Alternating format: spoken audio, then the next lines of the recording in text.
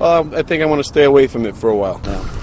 Got to be careful with what you eat. People who love spicy tuna sushi are suddenly thinking twice. Federal investigators are calling spicy tuna rolls highly suspect as they investigate a multi-state salmonella outbreak. So they're looking at a fish and they're looking at the spice that goes on it. So you're already looking at the number 1 and 2 things that are likely to be contaminated. The outbreak has sent at least 7 people to the hospital. The Food and Drug Administration confirms that 90 people have gotten sick in 19 states and Washington, D.C.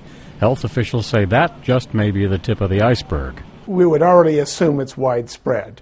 The Center for Disease Control uses a factor of about 30 for every reported case. That means there could be 2,700 people sick with this. The investigation is centering on clusters of restaurants in Texas, Wisconsin, Maryland, Rhode Island, and Connecticut. Investigators are questioning patients about what they've eaten and are analyzing menus and food ingredients. Brian Thomas, The Associated Press.